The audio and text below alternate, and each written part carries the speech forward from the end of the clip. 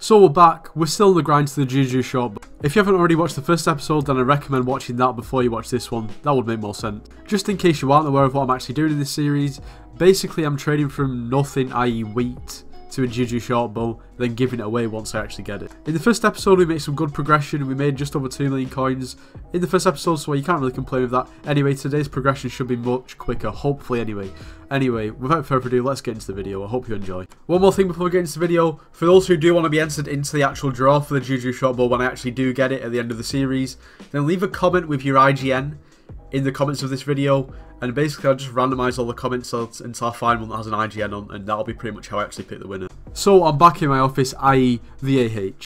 So there's no time to waste, I'm just going to get going with some flips. So the first snipe of the video are these Shadow Assassin boots that I picked up for 1 million coins, and at the moment they're selling for around 1.17. I could probably get slightly more for these, just because they do have 3 stars, but I think I'm just going to actually just list them for basically lowest. Within about a minute these have sold. I do realise that I probably could have got maybe even another 100k for them, but I just wanted to get the sale quickly so I can get the coins back in my account. And we've picked up some more Shadow Assassin boots, this time for 1,090,000, and they are 3-starred, so I'm probably going to relist them for, I don't know, maybe like 1.2, 1.15. And we just sniped another pair of 3-star Shadow Assassin boots for 1.1, and I think I'm going to list them back up for 1.16.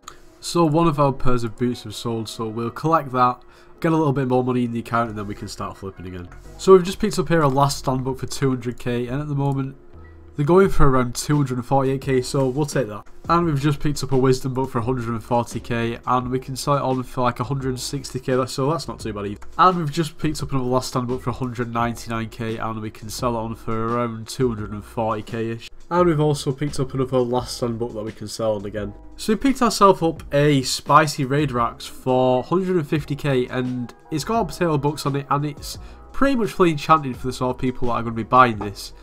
And the cheapest one that I'm seeing that's similar is probably this one, which is 600k. Mine hasn't got full hot potato books, so I'll probably list it for like 500k. Maybe slightly less, we'll see where we get. Now I have actually gone ahead and bidded on 3 aspects of the ends. I'm not sure if I'm actually going to win them, but if I do then it's a bonus. So it's the next day, and it looks like all of our items did actually eventually sell. Thankfully that actually sold. That made a nice bit of profit off this Raider's axe, so we'll collect all of our coins. And then if you remember, we actually ended up winning one of the aspects of the ends for 110k, so that's going to be a nice like 60k profit there, so we'll collect everything back, and yeah, we should nearly be on 300 mil. 300 mil, nice 300 mil. So the current price of the aspects of the end is around 165k, so I think we're going to list ours for like 162 or something like that. We'll make just over 50k profit. And within about a minute our aspects to the end has sold. So yeah, we're on just under 3 million coins. Pretty much we've just got to get back on with the flipping. So what I think we're going to do at the moment is we're going to buy 9 ancient roses and craft it into Flower of Truth. If my calculations are right, we should make a few 100k off it, because Flower of Truth is quite high at the moment, so yeah, I'm just going to go ahead and try and snipe them if I can. I need 8 more. So we've gone ahead and bought our 9 ancient roses, and the current price of the Flower of Truth is 3.25 million. Now we actually only spent 2.77 million coins on this, so we should be making around 500k profit, just slightly less, so can't really complain with that. We're just going to go ahead and list it up. And after around 2 minutes our Flower of Truth has sold. And we are now up to nearly 3.3 mil, so it literally was a 500k flip, give or take, maybe like 400. Can't remember how much I was on actually, to be honest, but 4 or 500k, can't complain with that. I think we might do a few more of these flips. So we've got ourselves another 9 ancient roses, and this time we spent slightly more on them. We spent 2.9 mil, but that should still be around 300k profit. So it's been around 5 minutes and our Flower of Truth has sold, so now we're up to 3.5, nearly 3.6 mil.